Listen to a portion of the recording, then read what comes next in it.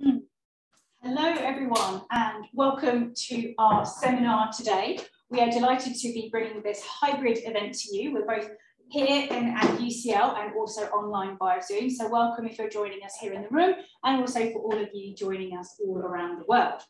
So what I'd like to do is start off with a little bit of a presentation to just introduce to you the UCL Warning Research Centre and also some of the key concepts of what we're going to be talking about today. And then Professor Brian Golding will be giving us an overview of the book, and then we'll be having a panel and some discussions, and then there's an opportunity for you to ask questions. So if you're in the room, please feel free to put your hand up and ask questions. We have roaming mics so that everyone can hear online. And for those online, please do feel free to introduce yourself in the chat, ask questions in the chat, and we will pick those up and put those to the panel if we have time to. So hopefully we'll have lots of good questions. So I just wanted to very, very briefly give an overview of the Warning Research Centre for those of you who are new to us. We are the first dedicated warning research centre that looks at natural and human-made hazards. And what we are trying to do is bring different experts and stakeholders together from a range of different disciplines, geographies, and different social and livelihood contexts. And what we're wanting to do is learn from different hazards, from different organisations, and bring that academic critical eye in as well, so that we can both put research into practice, but also practice into research. And so in many ways, we hope that this process will help us rethink how we can make warnings more efficient and more effective going forward. So as a key objective, we're hoping to become that centre of excellence that brings the warning community together and to help share ideas and solve the many complex problems that we face within the warning world. We also want to be a bit of a broker in terms of providing warning expertise for those that are looking for it, as well as policy advice, public engagement, and also help put warnings on the agenda. Now that's been significantly helped by the UN Secretary General, which I'll come back to shortly. But we were launched just over a year ago by Mani Mizutori, so we're really excited to be here today hosting this book launch specifically on warnings relating to weather, but many lessons of which are valuable to other hazards. So we've got a number of different collaborators. We've got over 30 core members here at UCL looking at warnings and 30 affiliates from all around the world. And we are partnered with the Anticipation Hub and also with the Risk Informed Early Action Partnership. We have a number of different activities that you can see on the side, but we run a number of different events such as webinars, conferences, workshops. We've got a website that we're going to be expanding with more data and information in the future. We do a number of engagement activities, sharing news relating to warnings and public engagement events. We do consultation projects, and of course we do research, which is the fundamental component of academic work. So we've got PhD students, postdocs, we look for research grants relating to warnings, and we are developing some warnings modules as well. And we have been providing some CPD courses as well to a number of different organisations. So this is some of our recent activity and what we've been up to. So please do follow our social media online to have a look at what we're up to and what webinars we've had. We've had webinars focused on infectious disease warning systems, wildfires. We've looked at films, warnings in films, and we've also looked at warnings specifically in Malaysia as well. So we're really trying to bring a breadth and diversity of different perspectives of looking at warnings.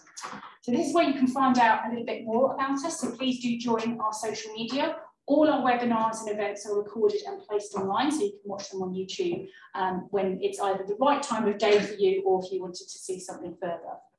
So today, of course, our session today is looking at towards the perfect weather warning. And of course, for those of you who are in the UK, I know that many of the people in the room here today are thoroughly delighted with the fact that we have air conditioning after the heat of the last few days or week, quite honestly.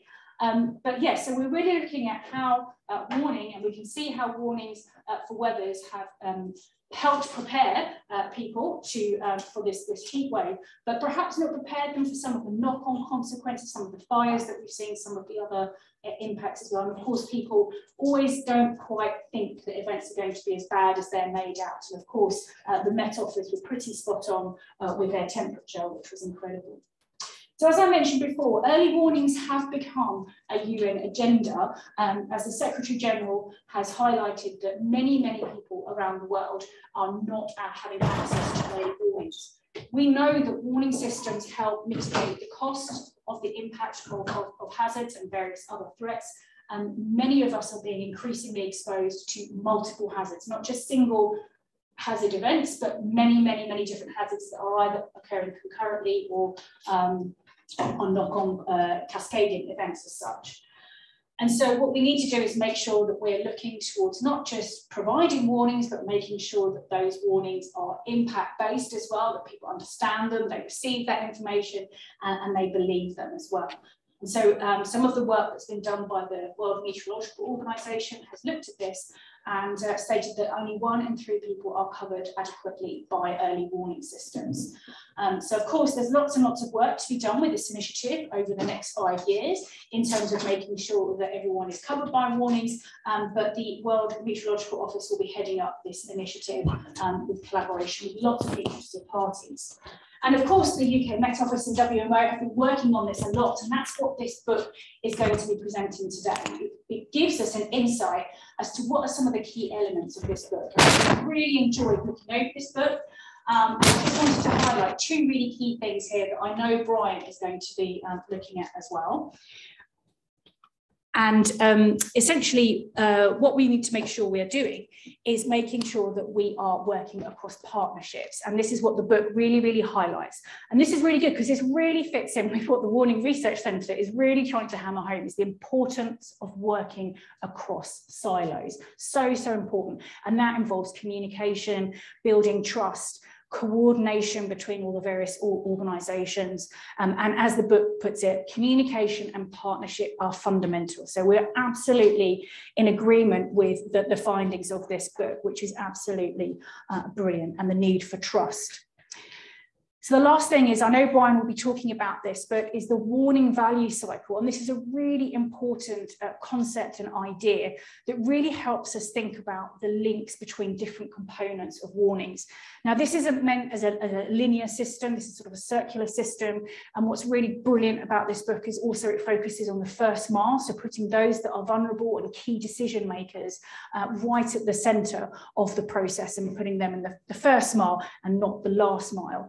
And so this book with this really great graphic here that talks about the 5 valleys of death, which I'm sure Brian will explain where that title comes from, which is quite interesting, is to create those bridges across these different elements and to create that communication and that trust to make sure that information is integrated appropriately and used both top down and bottom up. So we are really delighted that Brian is here today to launch the book. So we'd like to invite Brian to come up and give us an overview of the talk today.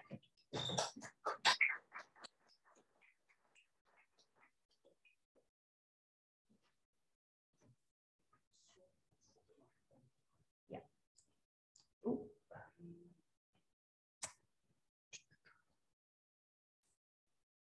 Just move this one side. There we go. Thank you very much.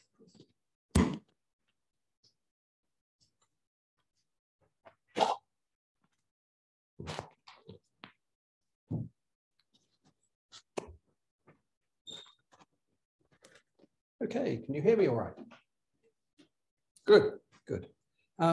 So I'm going to talk about the book. I'm going to give a very brief run through of what's in the book and what we see. I've picked out, I think, what are perhaps the most important points from each of the chapters. So the book itself, can I get rid of the, yes, I can. The book's aim is to make weather warnings more effective. Weather warnings have value in saving lives, saving property, infrastructure and livelihoods in the presence of a hazard, and we want those warnings to be more effective. But the underlying theme, as Karina's already said, is partnership.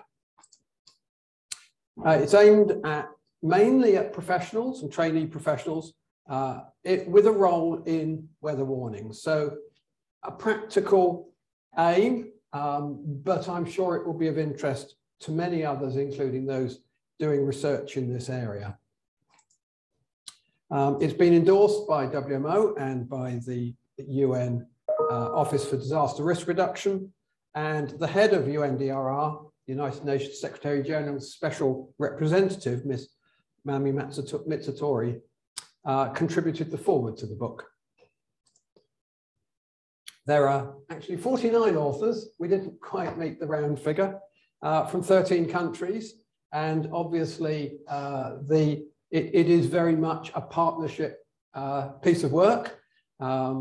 We work together in the 8 chapters, and it makes reference to a vast body of research that has been carried out, mainly over the last 10 years or so, but some going back further than that. And I think there are some 500 references in the book. So starting with the introduction. So early warnings are an important contributor to disaster risk management for current hazards. And that's where I come from, and that's perhaps where we're thinking of. But they're also an important contribution to climate adaptation, because as we have seen in recent times, a changing climate means some hazards, at least, become more extreme. Some new hazards may appear in a country that didn't consider them a problem in the past. And warnings are the first line of defense to enable people to avoid the consequences of those hazards. The other management responses, such as land use planning and building and so on, of course, take much longer to deal with. So the warning value cycle links the needs of the decision maker with the sources of forecast information. And in the warning process, information is lost or distorted. And that's what we call the valleys of death. And I'll show the diagram again in a minute. The term comes from business. And it is essentially about the lack of communication between silos, wherever those silos occur. So partnerships among those relevant organizations and disciplines are really important, because they build the bridges that mean that that information is not lost, that it's effectively communicated, translated, and interpreted. So the book then is structured as follows. Chapter 2 is a little bit different from the others in that it describes the role of warnings within a risk governance framework. And I'm going to emphasize this because it's really difficult to have a first-class warning system if you haven't got a risk governance framework in a country that supports it. We fortunately have in this country, introduced in 2004, the risk, I can't remember what it was called now, but anyway, the framework for risk governance, which essentially says that everybody is responsible for the risks that they have control over, which is really important. And then the rest of the book describes the 5 bridges. We start at the user end, the decision maker, and we work up the chain, looking at the communication that's needed to get the information to the next person down the chain so that it meets those needs that we started with. And then chapter 8 wraps up, looks at the whole warning chain as a single entity and offers a template for an effective warning system. So here's the 5 values of death again, with a small creature added at the end. So the mountains in the picture represent the bodies of expertise that are involved in producing a good and effective and excellent warning. And actually most countries have that expertise in various places. But if you start off with the weather service at the left-hand end of the diagram, produce a weather service and send it to somebody without considering how they're going to use it, it will fall into the valley of death because it'll be in the wrong language, it won't be understood, it won't be used. So each of these bridges has to be built. It has to be built on trust, on getting to know the needs of each partner so that, and of course the whole thing needs to be built on understanding what the decision is that has to be taken, who's taking it, what their context is, and therefore what information they need and how they're going to receive it. So moving on then to chapter 2, and we have a group of authors from the mainly from the humanitarian sector, looking at governance. So warnings sit in a wider risk management policy framework set by government for the security of its people. And that is always a government responsibility. That framework defines then the components of the warning system. It defines the roles of the main actors, and it defines the requirements for performance monitoring. It's actually really difficult for a government department to do proper monitoring if it isn't defined by government as part of its job. So this governance, as I said before, this governance aspect is really important. That said, once you've got that framework, an effective warning system then depends on the partnerships. Among those, creating, communicating, and responding to the warning information.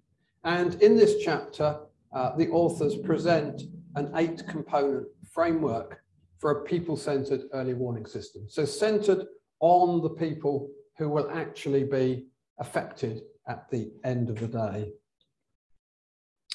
It emphasizes integration, and it emphasizes an all-society approach. Many countries focus on getting warning information to the emergency managers. And they do that on the basis that the emergency managers will protect the people. It doesn't work. So often you see people being killed because the emergency managers couldn't do anything when they received the warning, and the people who were affected simply didn't know it was coming. And I've looked at cases from last year where sadly many people died because they simply didn't know what was coming. You need to understand the nature and the distribution of risk, and that means understanding not just where and when the hazards will occur, but who is exposed to them, where the exposed elements of society are, and their vulnerability, and then the capacity of the communities that are at risk. All of those need to be understood for proper management and for design of the warning system. And of course, the impact of multiple hazards is a key issue. So often, particularly, I think, in urban areas, it's not the primary hazard that kills people, it's the secondary hazard or the tertiary hazard in a cascade where infrastructure is affected, where critical services are interrupted. And of course, in order to realize benefits, the warning must be received. That means you've got to get to people. And if you've lost communication media, then you've got to use alternative ones. It's got to be understood and it's got to be acted on. Or to put it in the shorthand version, it's got to be useful, usable, and used. And the other key point that we bring out here is that, and going back, it goes back to the governance thing really, a successful early warning system requires long-term commitment by government, usually. Commitment to funding, commitment by stakeholders, because partnerships are not built in a day.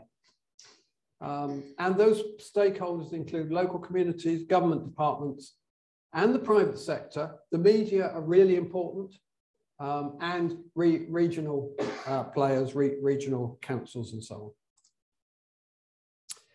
on. And I should be saying this many times throughout this, but the social components of the process and the technical components are of equal importance. They are both important.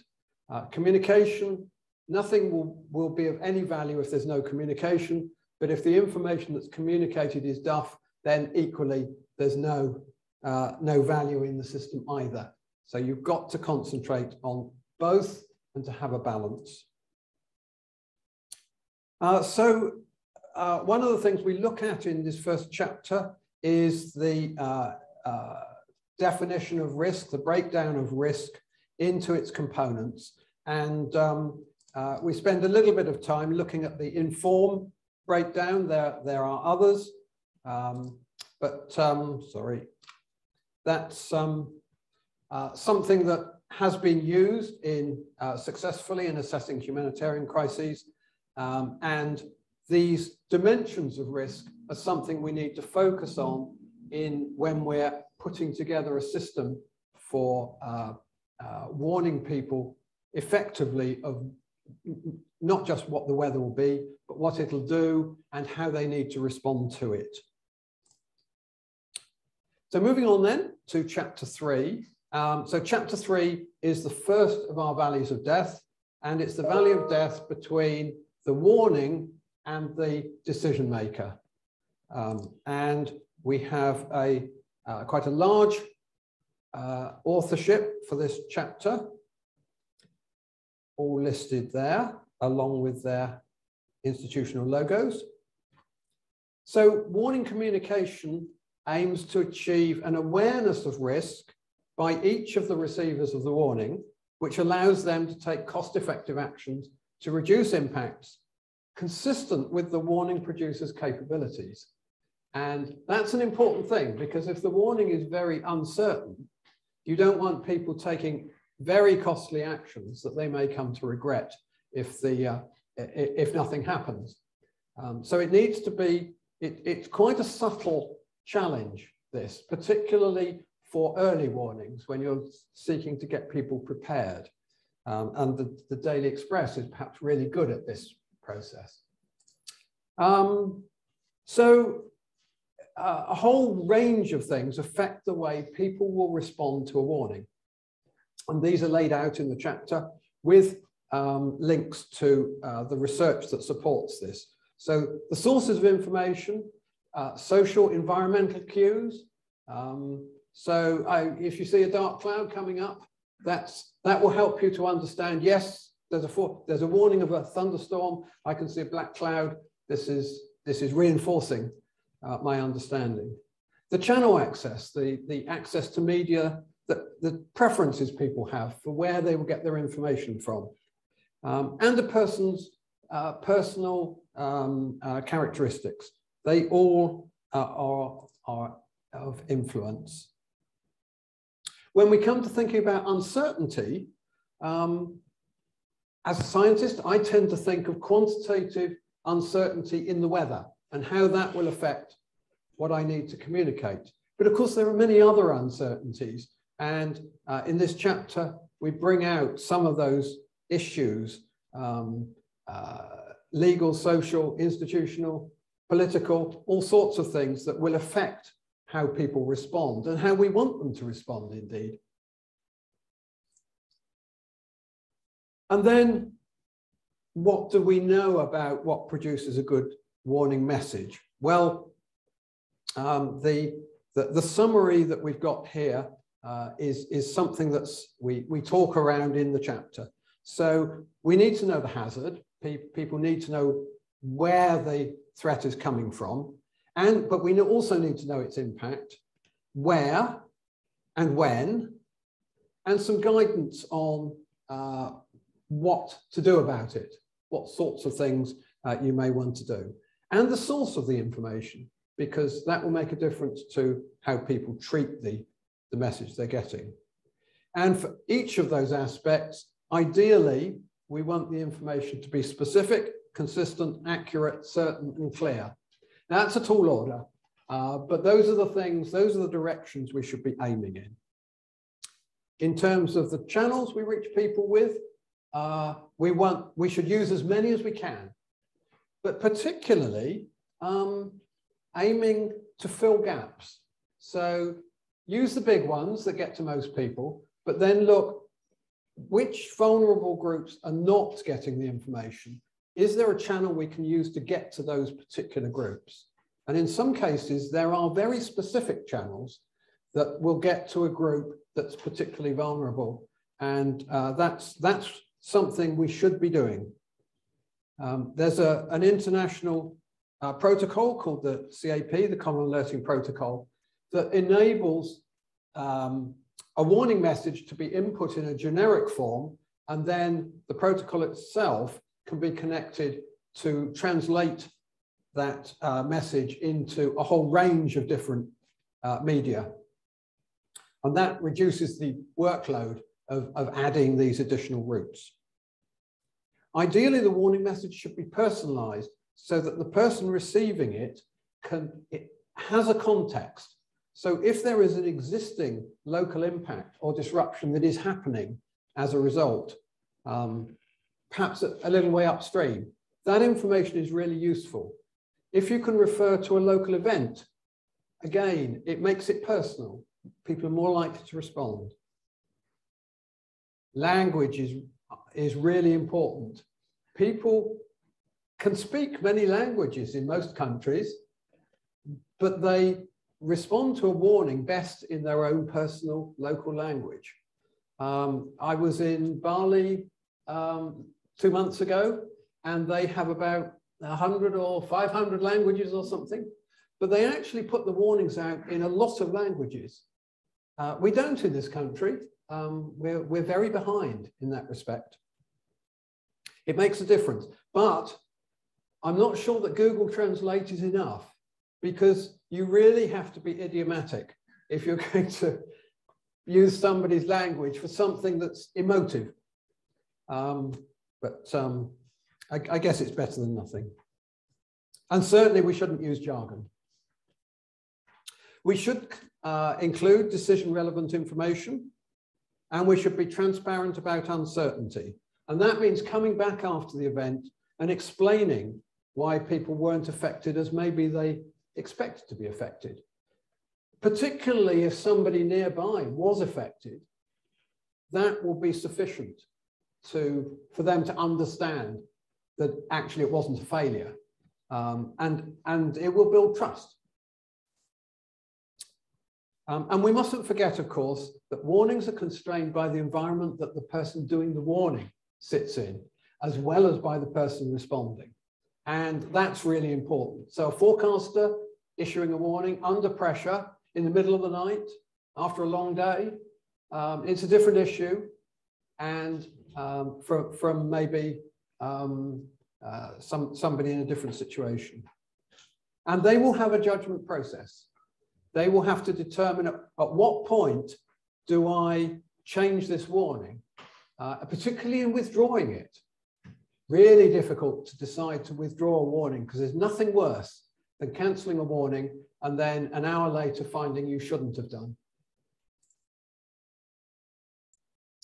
And the relationship between the warner and the receiver is the key starting point. We need to understand the decision in order to design the warning. And evaluation is critical. So here's an example that we include in the chapter from the new warning system, the development of the new warning system in Argentina, written by somebody who was closely involved in it. And they started off by contacting the users. In this case, the users, they focused on the emergency managers, and they did some workshops. And they gave them one of the existing text warnings, and they got them to draw a map, which to put on the map what that warning meant. And you can see 3 examples there, and they're very different. And in retrospect, you know, those of us who are in the field, we understand that's not surprising. But it was a big surprise to the Weather Service. So they redesigned their warning service in the light of having gone through this process with the emergency managers who they were for. So they produced interoperable messages. They used a traffic light system. They used maps. They simplified all the nomenclature, and they published their thresholds so that people knew what a red warning actually meant. And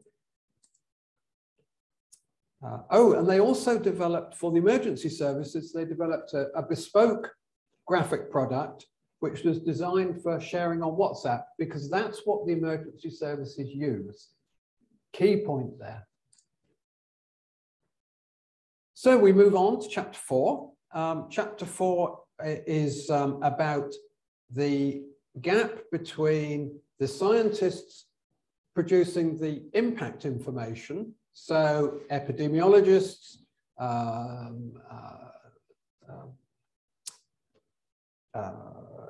engineers, and so on, all sorts of people who can turn a hazard into an impact, between them and the communicators who are writing the warning.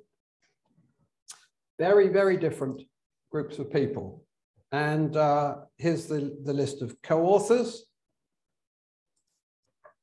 So a very similar message to last time. The success of the warning is that people listen, understand the message, and use it to take information, take action. Impact information is a really important ingredient in helping this to happen. It's not the only ingredient, as we've seen, but it is an important part. A whole range of actors. So the first part of the chapter, we look at the people who actually produce warnings. And there are actually quite a lot of people who produce warnings. So if you think of an energy company, they will have people in-house who will warn the rest of the company that they need to take action because there's some hazard coming along, particularly in the case of dam operators, for instance, for hydro, but in other cases as well.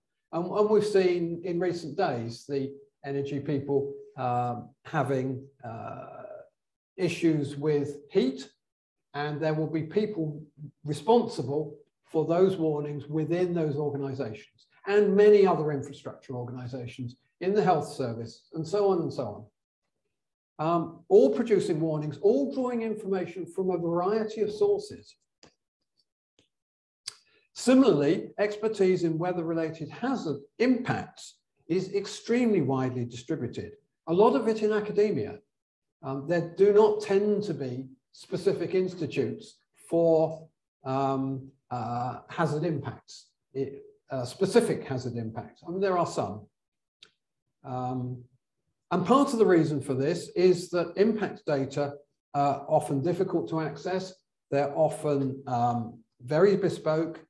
They're confidential often. So the data are owned by particular groups, and often it's only within those groups that the work can be done.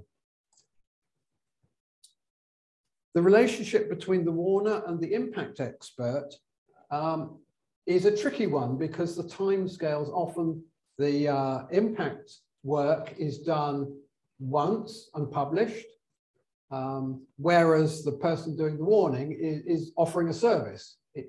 There's a mismatch there. So often that relationship can be facilitated through an honest broker sort of organization.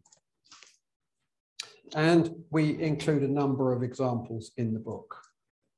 And just to pick one of those from the Met Office, in the social media area, one of the things that the Met Office does is to seek collaborations with partners in other areas. So in this case, it was the RAC and Highways England that they partnered with, and they were going out with some messages about winter weather.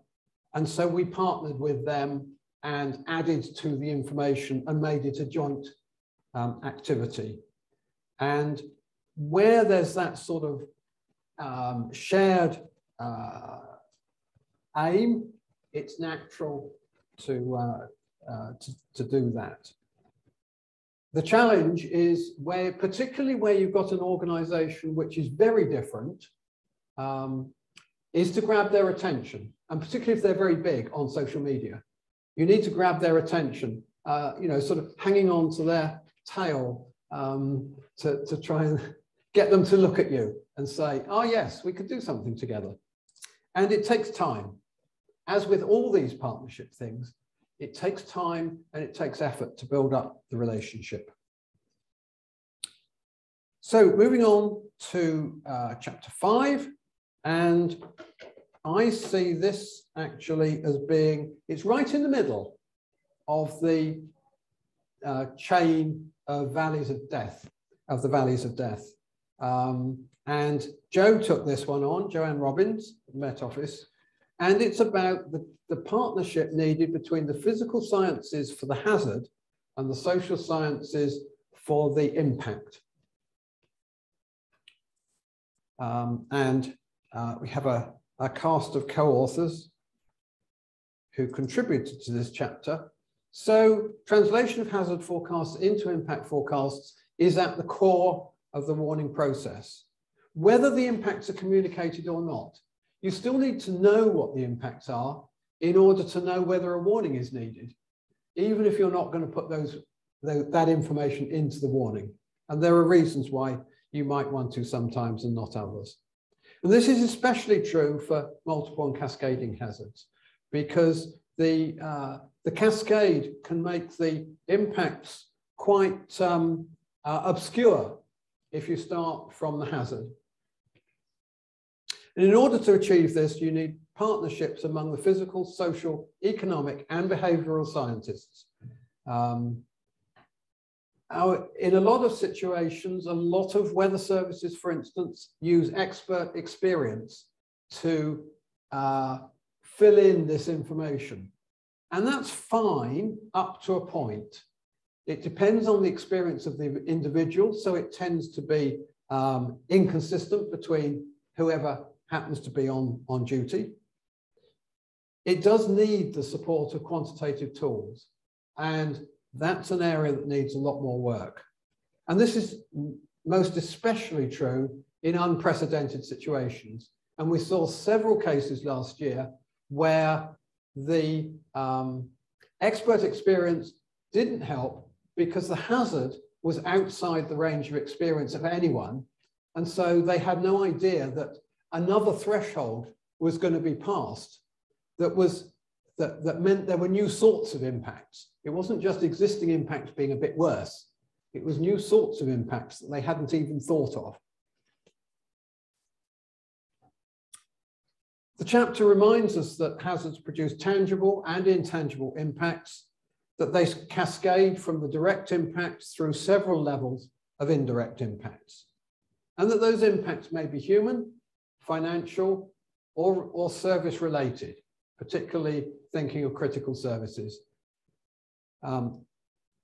Financial impacts, it's difficult to judge what the size of them means, and we recommend that they should be related to household income, business turnover, or GDP, depending on the level of aggregation that you're dealing with.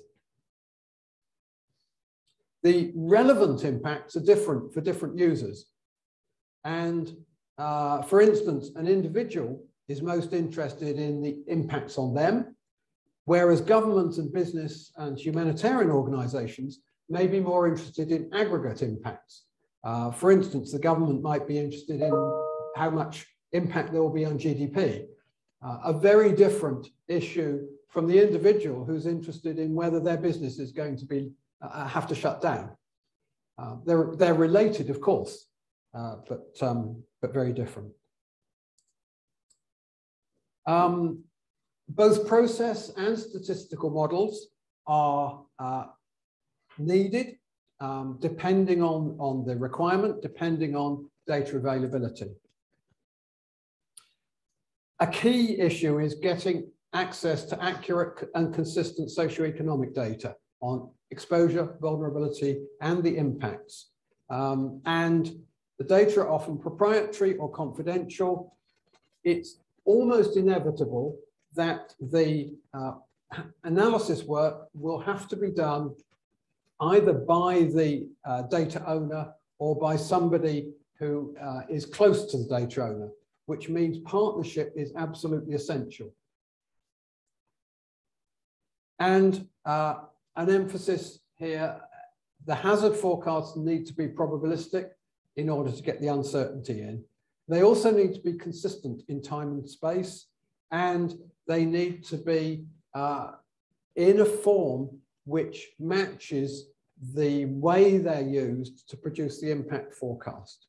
And just to take an example, It's no good having a temperature forecast from the nearest official observing station 10 miles from the city, together with some air quality information from the middle of the city, and relating that to impacts for the whole city. You've got to have some consistency there in what those data mean. And the relationships, once again, reiterate this.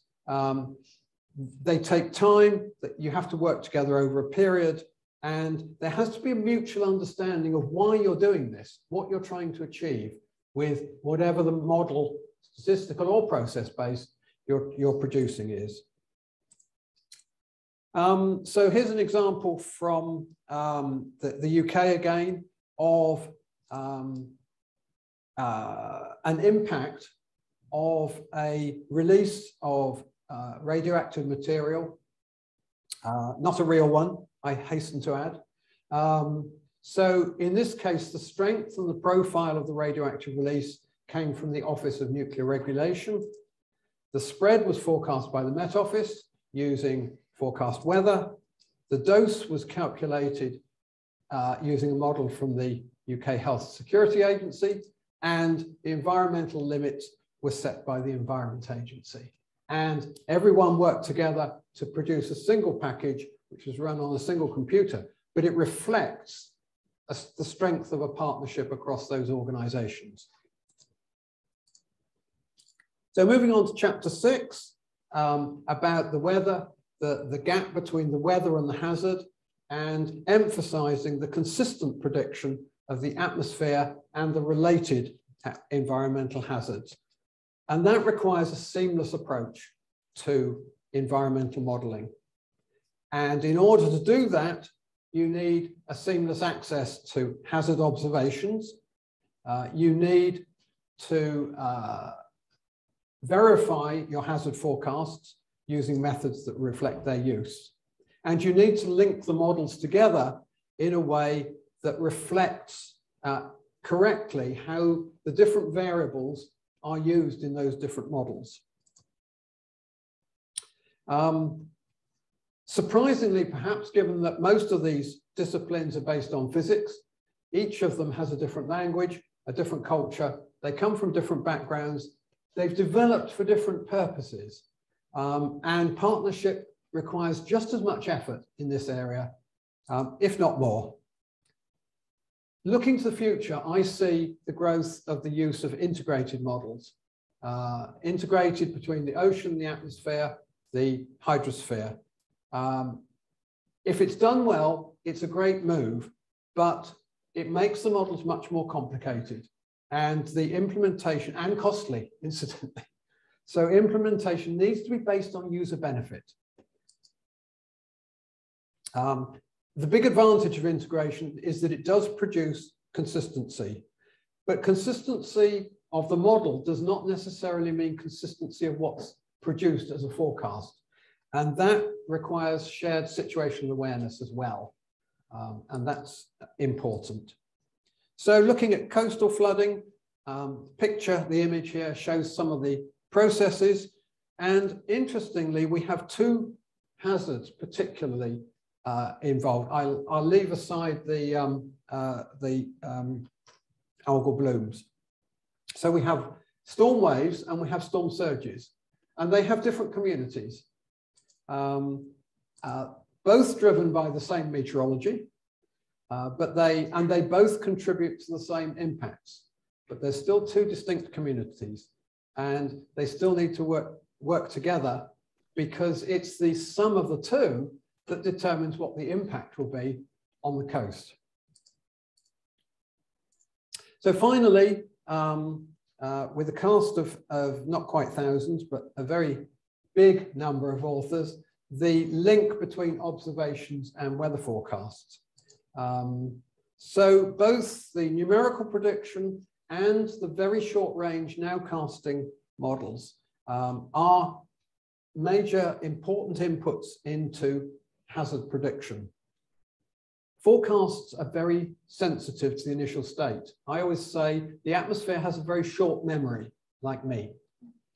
It doesn't remember for very long, which means you have to tell it what the current state is frequently. And the smaller the atmospheric phenomenon, the shorter the memory.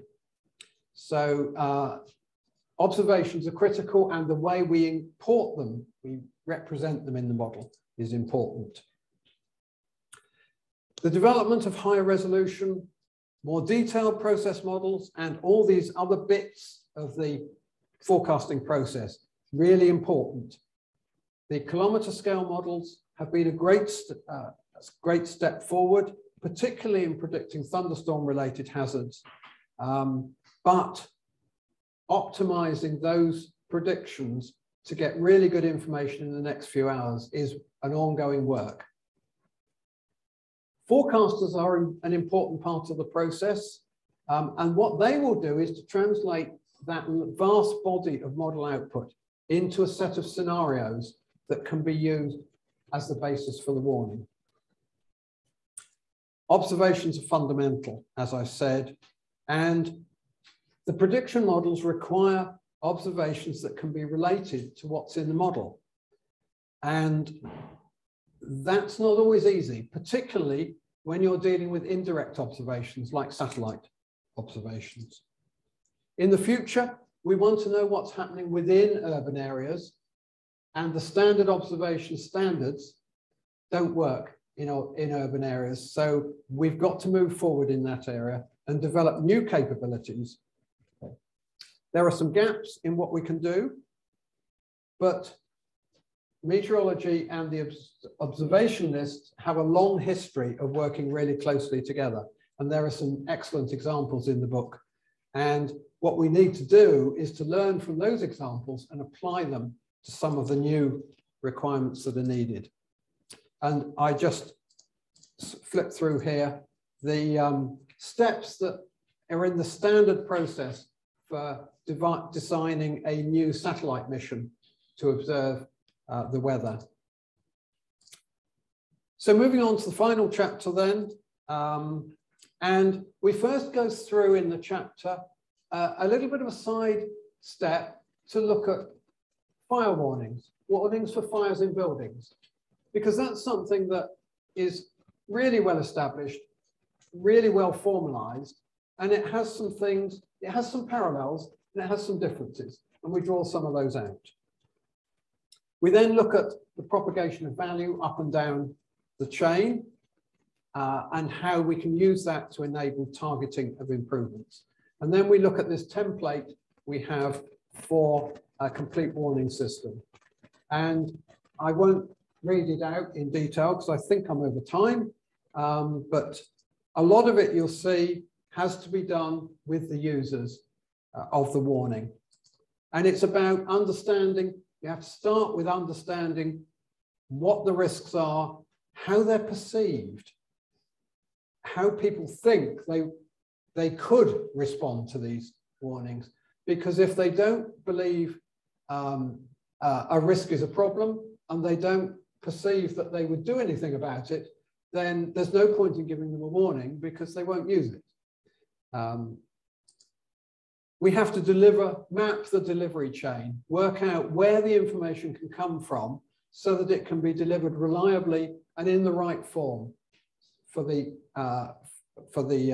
response to be made. It has to be cost effective. We have to be able to afford to do it. And if we can't, is there some way of making it useful to a wider group of people? We need to train both the producers and the users. And in the training process, we may want to modify things a bit. If it turns out that something's really difficult to understand, we haven't quite got the understanding right. We need to evaluate each step, not just the forecast, not just whether people responded, but every step in the chain. Where are the communications weakest? Where can we make a difference? And then periodically, once we've got a working system, periodically, because things change, we need to go back and start again and say, is this still meeting the requirement? And when you've got a working system, let everyone know, because actually building trust is really important. And if it's saving lives, saving property, and people don't know about it, then it won't build trust in the way it could. So there we are. The book is available now. The DOI is there, and you can access it for free. So it's freely available to all online, to every emergency service, every weather service in the world, and we hope that it will help them to do their jobs more effectively. Thank you.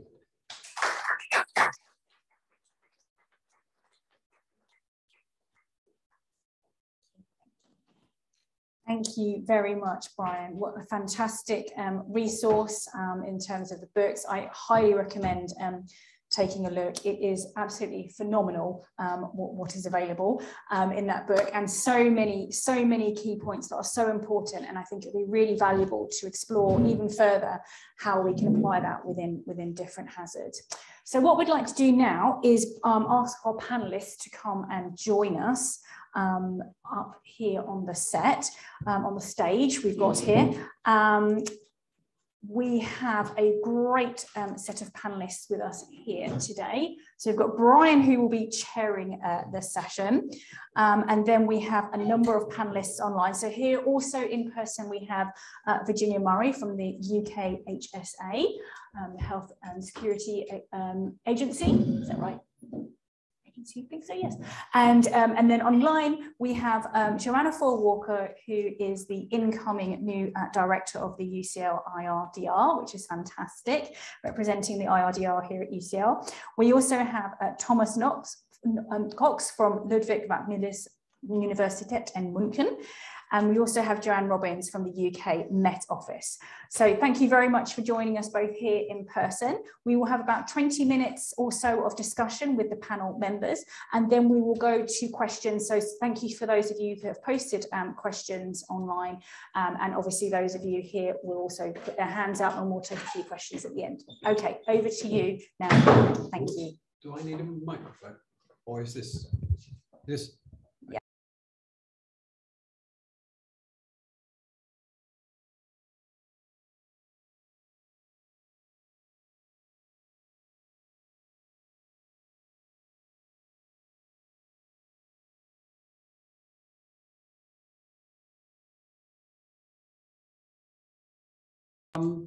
I'd like each of the panelists to tell us what they feel is the outstanding thing about this book from their particular point of view.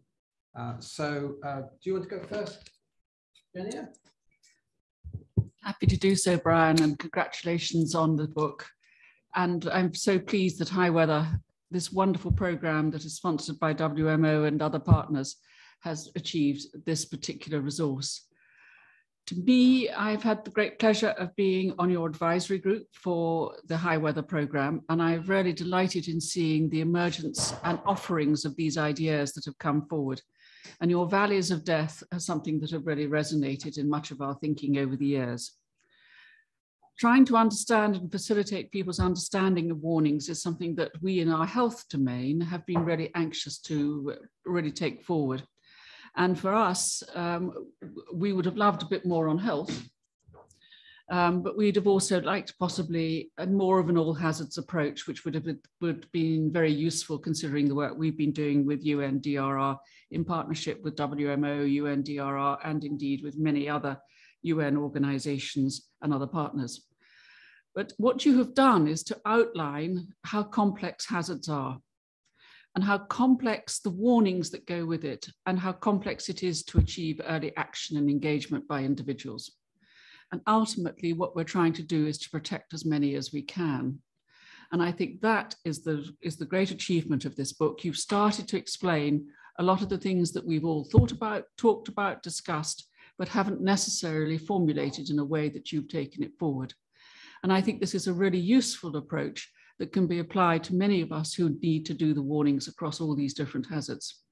So congratulations to all the authors again, but also I think we're on one step forward, because what we do need is words into action. And I think the early warning words into action will come, particularly as UNDRR published their report on what individual agencies will need to do for the future.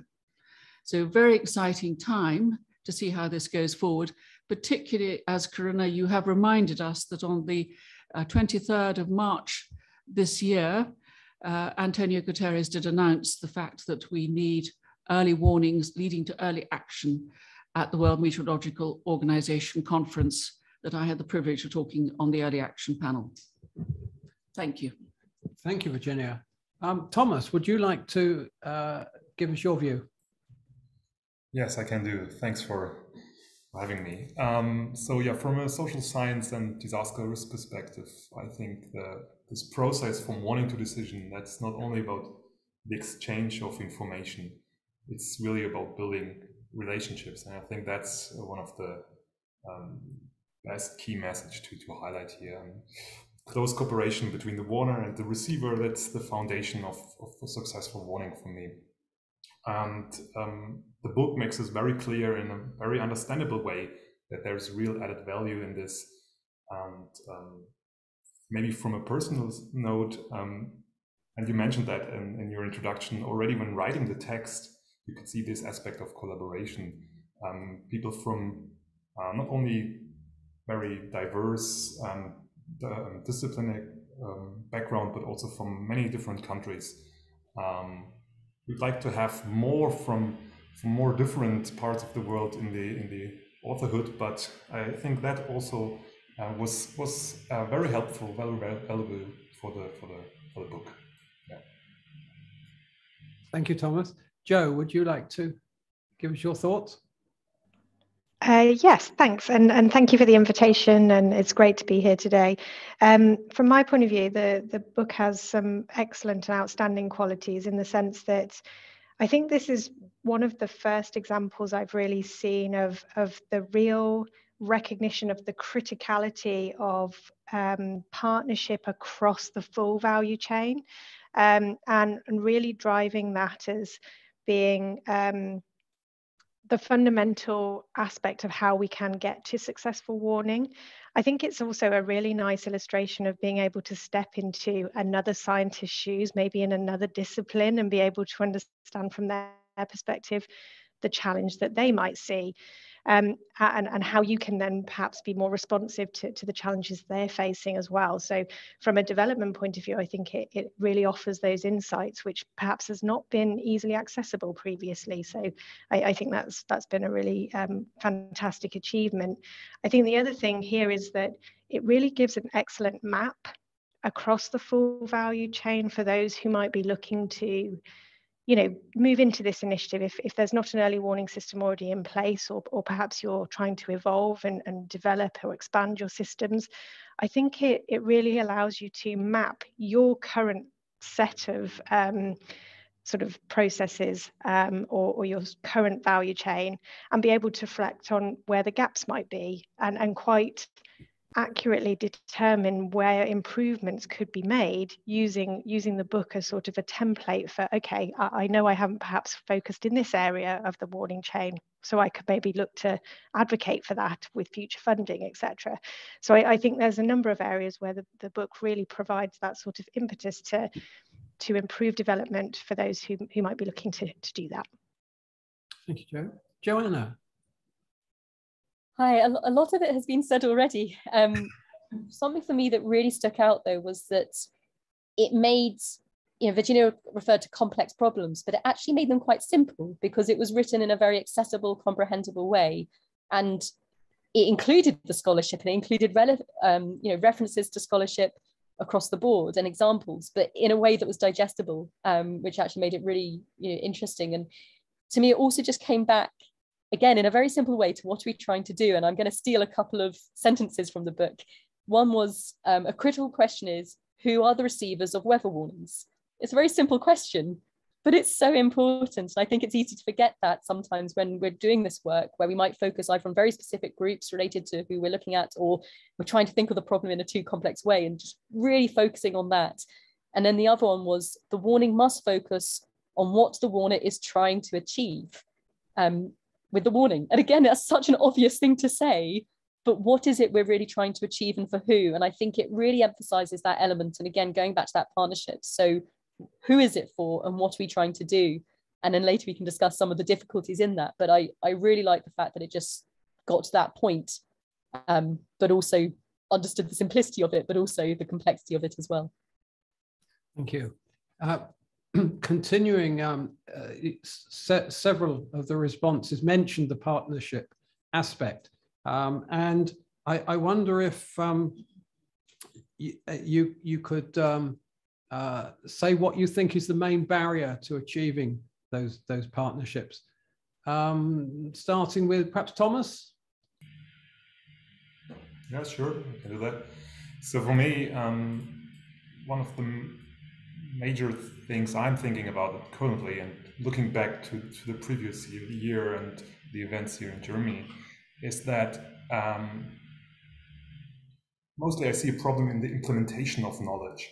So there's a lot of diverse, exciting research on this topics worldwide, and great knowledge is being generated, but the implementation of this knowledge is often a problem.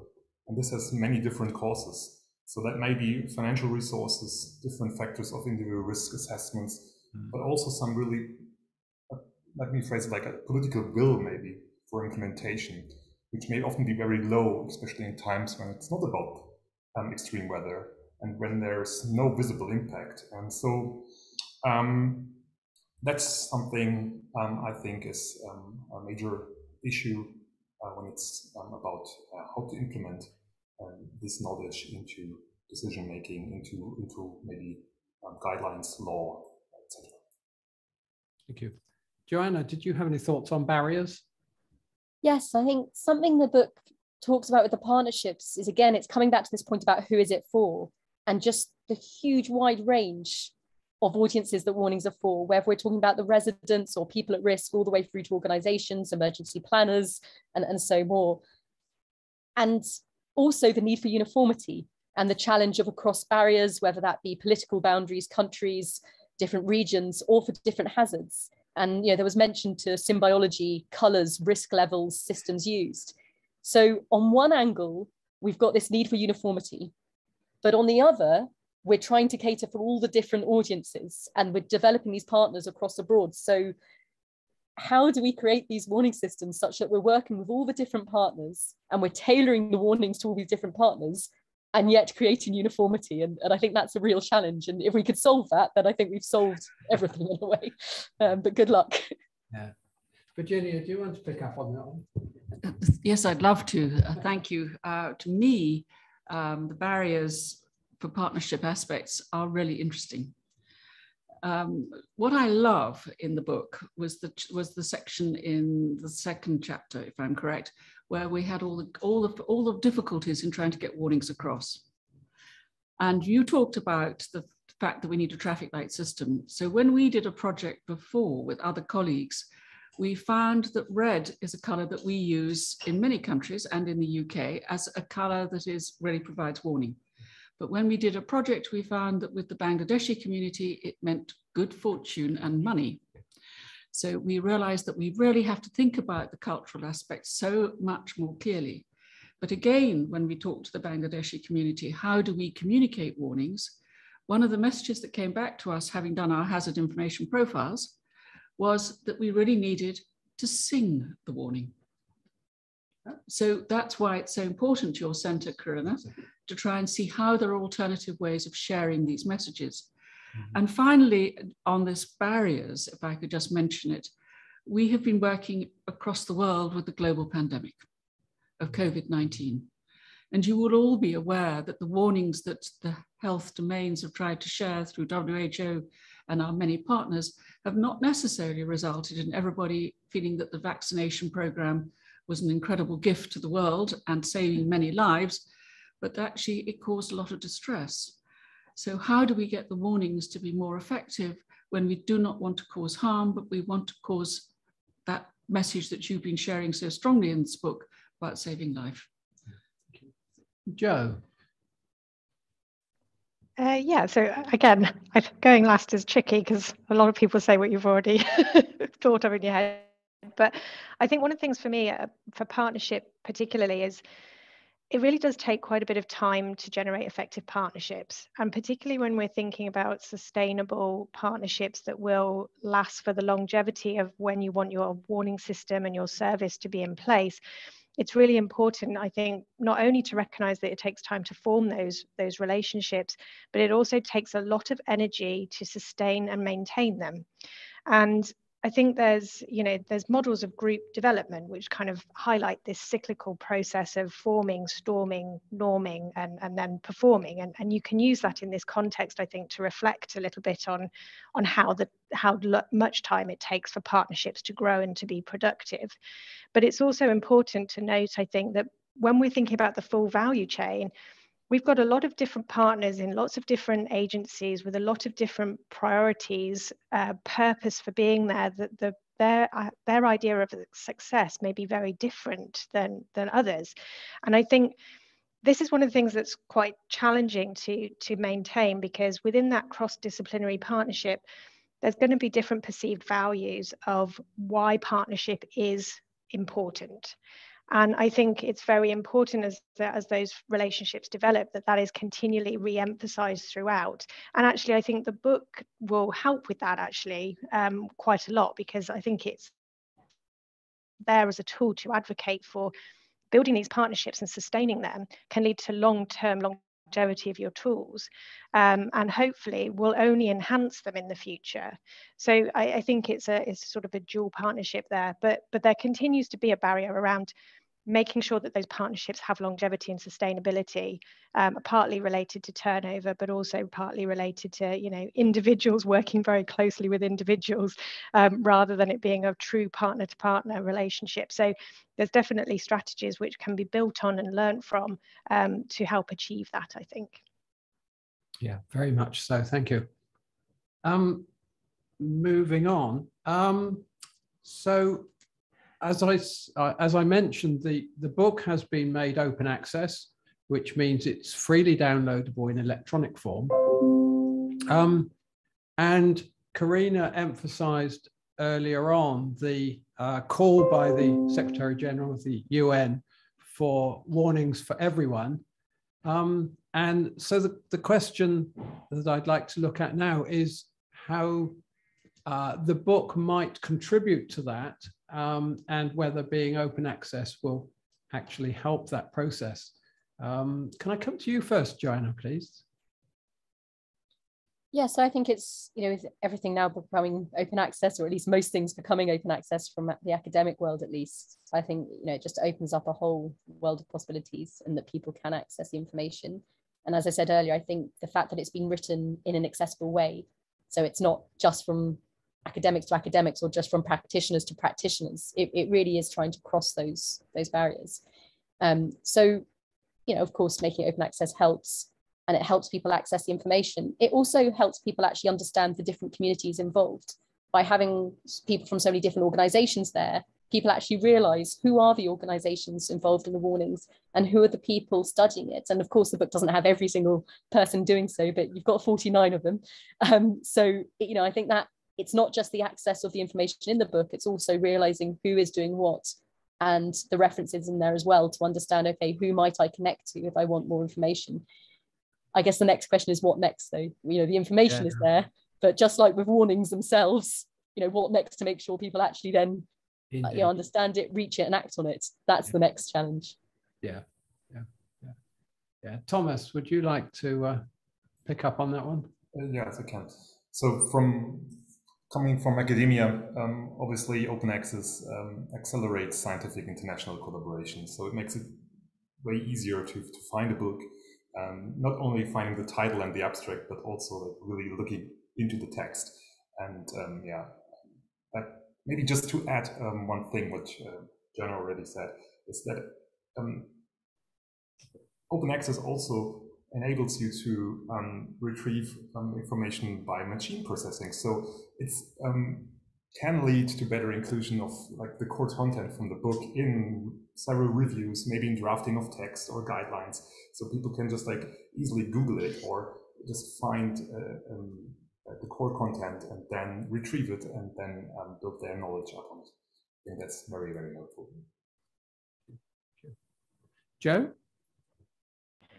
Yeah, so I think the open access is obviously hugely beneficial for those countries who lack capacity in particularly with regard to their funding. You know, we want to make sure that people have as much access to this type of information as possible and can try and utilize it to the best of their abilities. That can be challenging when you have competing demands on your funding or competing demands on time. The more people who can access it, the more freely available it is. That can only enhance the opportunities for those individuals to be able to interrogate that information and act on it. I think the other thing that was really, for me, is potentially really valuable here is that I think the book can be really used to provide support for those advocating for improvements to their warning systems. And by making it open access, it means that they can very quickly say, you know, please look at this text. What I need is X because I've read this book. It informs me that we could make improvements in this space. Please, can we consider the funding opportunities that might allow us to invest in this area, be that observations, be that model development, be that impact databases, etc. I think it allows people to start making those tangible moves into, you know, we need this because it will lead to improvements overall. And that's a great supporting text, and being open access will really help with that, I think. Thank you. Virginia. Well, to me, Brian, I am thrilled it's open access. Huge congratulations to High Weather for making sure that it was available, is available, and can be really resourced everywhere. I think by making it open access, you make it available to all who might need it. And I think that's really exciting. I love your case studies. I'm so glad you showed the Argentine case study earlier in your presentation. Trying to make sure that people understand what we're talking about was absolutely came through as clearly as could be with that. But I also like that each chapter has its summary at the end. And I thought that really helped. And I just wanted to suggest that possibly one thing you might want to consider is translating that summary into other languages. So people can find it in Spanish, French, Arabic, Russian, Chinese, whatever the languages might be most helpful if people should ask you. I think those summaries are so key, it would help people to work out whether or not they need to get more involved in the chapters. And the final point was, as soon as you launched this book, UKHSA published the fact that you had this book in our Global Hazards Weekly Bulletin, which goes out every week because we thought it was just tremendous. So we're trying to share, and I think the more we can share across the world, the more exciting it will be for us all to engage. So just great work, Brian, and all the team. Thank you. Thank you so much, Virginia. I think we should probably let the audience have a say now, yes? Yes, thank you. That works. Brilliant. Right, we'll get started with one question that we have online, and then if anyone has any questions in the room, we will go to those. So from James Shepherd-Barron, he said, so interesting, Brian, thank you. In my integrated disaster risk management optimization model called the Calculus of Calamity, I outlined for emergency managers and those working for them, for example, diplomats and mayors, the 60 key determinants of avoidable disaster loss. Effectiveness of early warning systems is just one of these. As a performance management indicator, I teach my students to use the false alarm ratio as a proxy for trust. I appreciate this is overly simplistic. Can you recommend a better one? Noting that resilience, behavior, risk communications, etc. have their own index indicators. Oh, wow. Big, tough, long question there. Yeah, well, I'm not going to answer the question, but I think it is more complex than the false alarm ratio, because I think you can have false alarms. You can have a lot of false alarms that people, if people understand why they're there and why they're happening and how they relate to the information they're being given, they don't seem to have the same impact on trust as, for instance, if they don't have that understanding. And there has been a limited amount of research which has shown that if the false alarm is due to small positional errors that are explained, that it doesn't have any effect at all on people's perception. So I don't know if there's anybody else in the panel. Joe, have you looked at this at all? So sorry, that just took me a long time to find the off mute button. It's a really challenging question. In fact, I read this in the chat and I thought, wow, that's complicated. So I mean, I think a bit similar to what you were saying, Brian. I'm not convinced that a single metric really covers this sufficiently. And when we're talking about trust, it's an incredibly complicated aspect to really review and sort of quantify almost. You know, each individual user will have their own perception of whether a forecast is trustworthy, and a single metric is really not going to address that singular requirement for them. In some cases, it might be the consistency of the warning. It might be the temporal or the spatial components that are really important. Similarly, it might be something to do with their general gut feel for whether this is something that is going to offer them the right kind of information. All of these things, based on their own values and their own priorities and their own utility, really determine whether they're going to trust that information. I think the other thing to be mindful of is, in the context of our stakeholders, they're typically looking at a plethora of outputs. It's very rare that you have someone making a singular judgment based on a singular output. And I think it's that contextualization, that sort of around the space of the warning, that also provides an indication of trust. So, you know, people will make decisions not only based on messaging alone, but on, did their neighbor decide to do something? And if so, did they then do it too? You know, so it's that sort of compound level of understanding of, yes, the warning will achieve a certain amount, and it's quite correct to test that value. But I think it's very much important to consider that trust has a very complex dynamic in terms of what people perceive it to be. So again, I'm not sure I've really answered your question, unfortunately, but hopefully I've highlighted some points. Great, thank you. Did anybody else want to jump in on that one? If not, we have some more questions. Is there any questions in the room? Yeah. Yes, we have one. Okay. Oh, you need a microphone.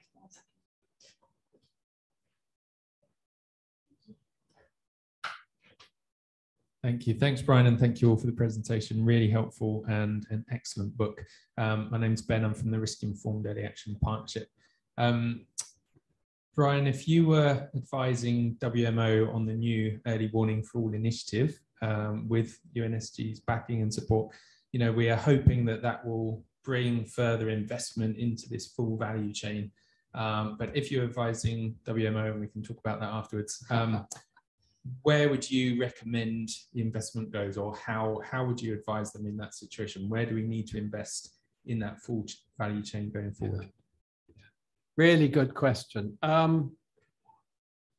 So my feeling is that the WMO has got a really good structure for the forecast bit of the process.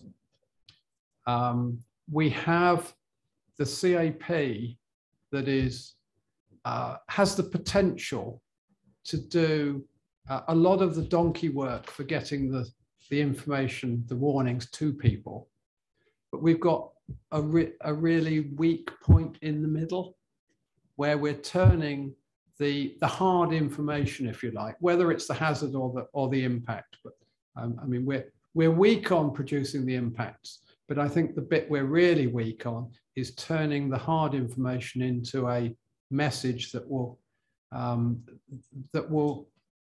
enable people to take the right actions. And I think that's the area where we really need to invest most. And that means that it is essentially a national issue, or even a subnational issue. I mean, it's different countries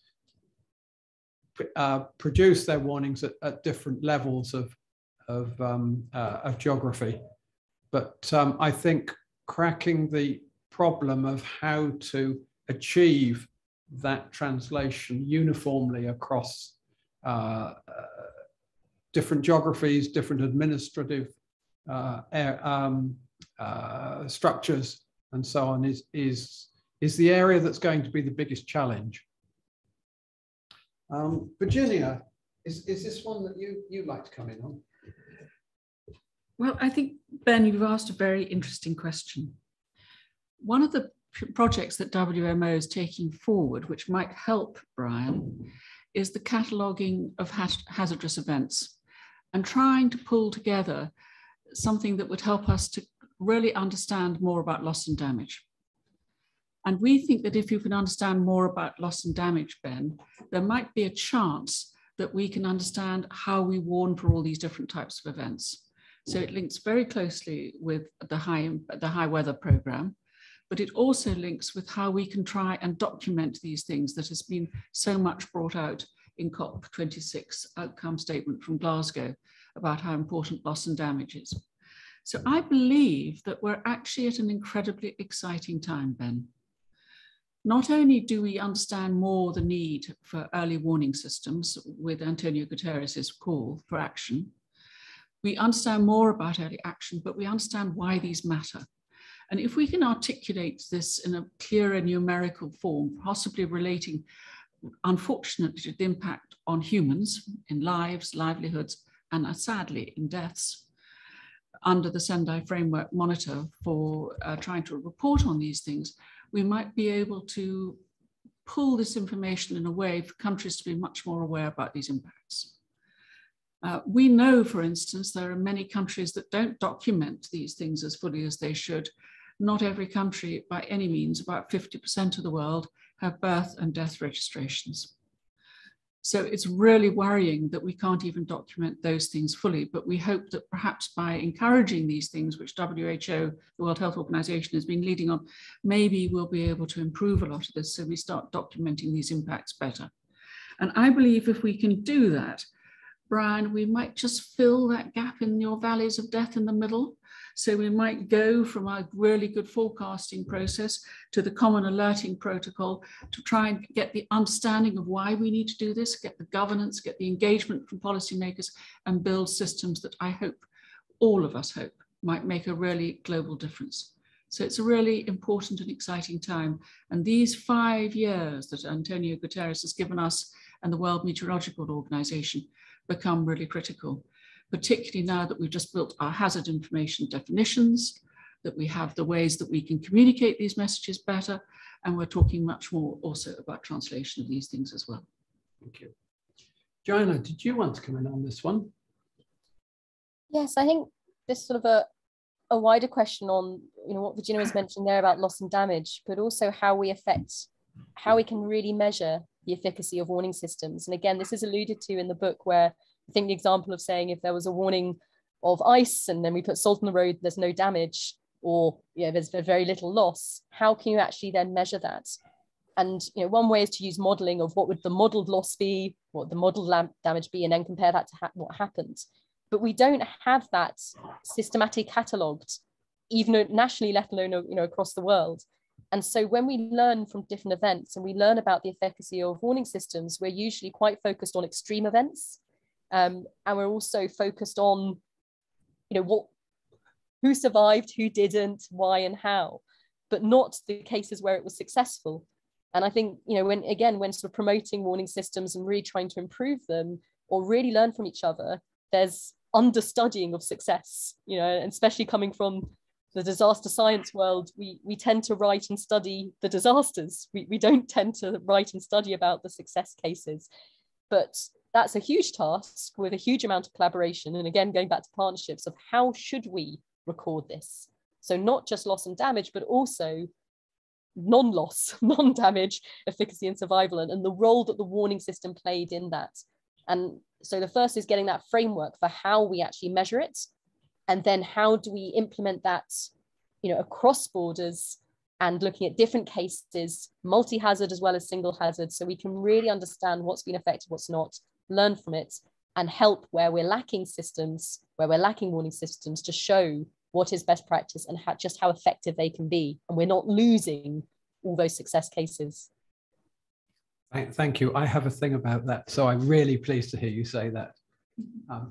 Yeah, we've got 3 questions, Okay, so we've got about 4 minutes. So maybe we've got 3 quick fire rounds. We've got 2 online and 1 in person. So one from Tushar Padran online saying, regarding cascading risk warnings with related to dynamic hazards, how can early warning systems incorporate appropriate measures to make them more robust and reliable for the last mile? Gosh. Warnings of cascading hazards, I think, are really tricky because so often the uncertainties multiply as you go down the cascade. What is often done is to say, given this hazard and perhaps this primary impact, we could expect these other things to happen, so you need to prepare for that eventuality. I think being, if you like, deterministic about the bottom of the cascade is always going to be a really difficult thing to do. Yeah, I think Brilliant. Leave that one there. Yeah, that's great. Thank you. And now a question from Mark. Yes, Mark Harvey from Resurgence. Congratulations, Brian, on a fabulous book. And I think one of the things that a number of us admire about it is that you bring into parity, as you said, both the technical and the social. And you say that if you don't invest in the communication, in the behavioral aspects, you won't have the impact.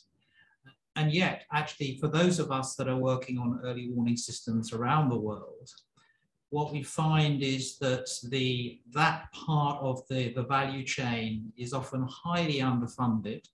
Yes. And in many ways, our expertise is just devalued, that actually somehow the work of the modelers is more important. And my question to you is, how do we actually, those of us in the space of communication, community engagement, community risk reduction, how do we do a better job, right, of articulating our expertise? Is it that actually we should work harder on elevating the status of one data category, which is user data, and say, look, there's hazard, there's exposure, vulnerability data, but there's also this critical data set, user data, which all the big companies in the world really care about, by the way. Yes, Google did not get to where it is without caring about user data. Or is it that we actually have a much more nuanced way of articulating the issue of communication itself and action and trust? Or is it that we need more kind of design experiments and better data? So we say, let's work with one community that gets nothing except that national forecast on that PDF in that national language. And let's work with another community that gets everything, that builds its own localized early warning system with input from the National Met Agency and has all those partnerships, right? What is it, do you think, that those of us working on that critical element of the value chain need to do better so that perhaps the UN Secretary General's Early Warning for All initiative does really move beyond lots more investment in the modeling? So, sadly, I think it's the investment thing is probably even worse than you said, because I think the modelers would say that they have the same problem. The money all goes to the big flashy hardware. It goes to the supercomputer or it goes to the satellite. And making even getting money to appropriately use those things can be hard. The way they achieve it is by partnership between the users of the hardware and the developers of the hardware. And I think that would be my answer. My answer is that by forming those partnerships and working together across that value chain, you can then go to the funders with a unified approach and say every bit of this is as important as every other bit, and make the case for the whole thing, rather than trying to say my bit is more important than you think it is, and so you should be giving me some money. I think trying to glue the whole thing together first and then get the funding would be my answer to that question. Great, thank you. Well, we're running out of time, so I'm going to do a quick fire last question because it's quite a good one to end on. So if you can just give a really short answer from Hamilton B. Thank you very much for a great presentation. Is the title of the book meant to be mostly provocative, or is a perfect warning system something that the editors and authors think is a theoretical possibility? I ask because the message optimization approach sometimes seems to downplay context and situational specificity, as well as the lack of officials' control over people's diverse and variable interpretations. Okay, so the title was a statement of direction. It is towards, it is not. I mean, personally, I don't believe that a perfect weather warning could be defined. It's going in a direction towards one that I see as being the important thing. Brilliant, thank you very much. And you've had some congratulations from Stella and the WWRP team, and we've had some comments in response to the questions online, including that this will now be compulsive reading for students going forward, which is brilliant. So what that leads me to do is just to say, to wrap up and say, firstly, congratulations, Brian, on this book. As someone who has also edited a book with over 100 contributors, I know logistically how difficult that is. So it's a massive achievement, and it's such a timely and wonderful book. And I hope today that everyone can see the real value and the learning opportunities we can gain from this book. So thank you very much for all your work in making that possible. Thank you also to all our panelists today for coming and speaking with us either in person or virtually. Thank you for joining us and giving your insights into this, and also to our attendees here online and also in person for your questions and points. So just to remind you that the recording of this session will be available on our Warning Research Centre YouTube page for you to have a look over, and we really hope that we'll see you at our upcoming events. The next one is on September the 14th, and we'll be looking at performing warnings, which is a co-creational workshop that will welcome Pablo Suarez, Eugenia Rojo and Hamid Khan for an afternoon of exploration into how to communicate risk and uncertainties in warnings using performance. So that's going to be really exciting. So please join us either in person or online on the 14th of September. As a centre, we're working on developing some short concept notes around warnings that we will hopefully start launching in the next few months. And in the meantime, we very much hope to see you all at future events, and do get in touch with us if you have any questions or follow-up points. So thank you very much, and we hope people here will enjoy our reception. And for those of you in line, hope you enjoy the rest of your morning, afternoon or evening. Thank you.